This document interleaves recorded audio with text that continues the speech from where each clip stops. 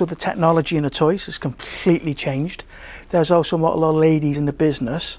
So it is, again, when we first opened, you buy a toy and it would have a picture of a naked woman on front. And I'm sure if you were giving that to a lady as a present, it didn't really go down too well.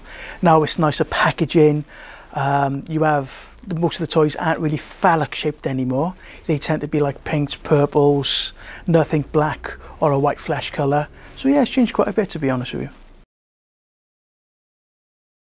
Again, people expect it to be dark and dingy and seedy years ago, but it's not, you know, it's like just walking into a normal shop.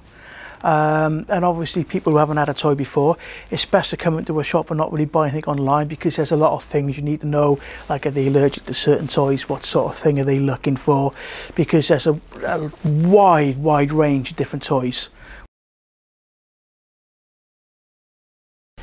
Right, basically you need to find out first of all if they've actually used one before, because again, with the different materials, some people might be allergic to silicone or latex, that sort of thing.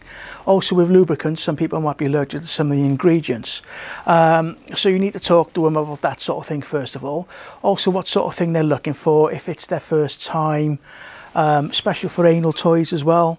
Again, gets our special lubricants for that, which will take some of the stinging out. So basically it's best pop in, because you need to know these sort of things.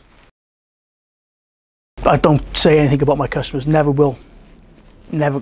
As you asked me a question about someone who was in here, again, I can't answer any sort of question about my customers, because someone comes in, it's very, very private. So we keep it very strictly confidential.